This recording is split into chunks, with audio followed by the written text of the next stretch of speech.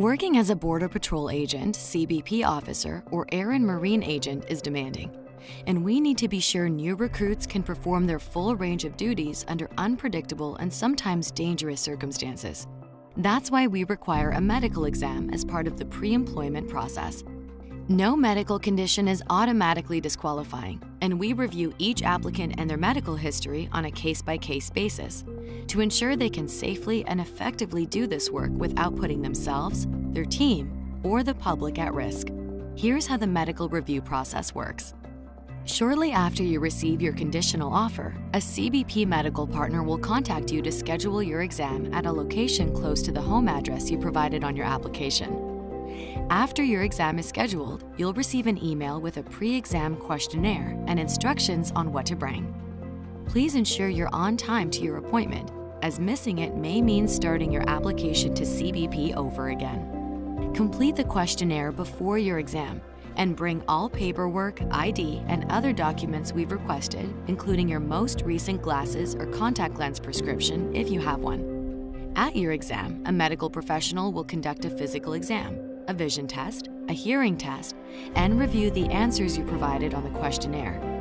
You may also receive an email asking you to undergo a mental health screening, which consists of a multiple-choice questionnaire that you'll complete online, and a one-on-one evaluation with a psychologist over the phone. After everything's complete, the information will be forwarded to the CBP medical team for review.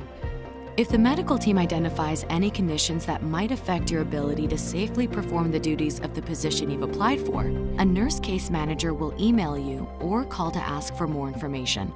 It's important that you promptly respond to your assigned nurse case manager, as they're there to help you throughout the process. You may be able to provide additional information yourself, but some applicants will need further evaluation from a medical professional. The initial exam will be arranged and paid for by CBP at no cost to you. But if a follow-on exam is needed, that's something you'll need to arrange and pay for on your own, and you'll have limited time to gather and submit the additional information. If we ask for more information, it's not a sign you'll be disqualified. It just means we need to know more to ensure you can do this work safely and effectively.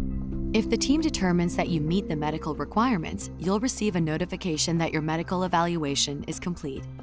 If we determine you'll be unable to safely perform your job duties due to a medical condition, you'll receive a medical disqualification letter telling you what condition or factors led to your disqualification. If you are medically disqualified, you'll have an opportunity to request a medical waiver to continue with the hiring process. Successful waiver requests show that even with a medical condition, the person can perform their duties safely and effectively. Instructions for requesting a waiver will be in the disqualification letter. Make sure to carefully read all communications, forms, and questionnaires and provide complete and truthful answers.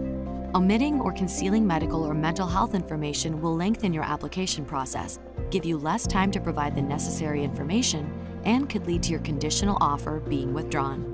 So it's important to be open and honest about your complete medical and mental health history, even if a medical professional, military health board, or other authority has previously told you that you don't need to disclose it to future employers. The work we do is unique, and the federal government has authorized CBP to ask for and receive this type of information. It will be held confidential and treated with respect. We're not looking to screen out applicants with medical or mental health conditions. And remember, no condition is automatically disqualifying.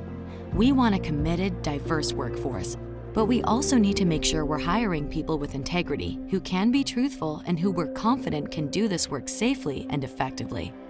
For more information about the medical review process and medical waivers, visit our website at cbp.gov/med for general information, or cbp.gov/cbpo-med, or cbp.gov/bpa-med for information specific to each position.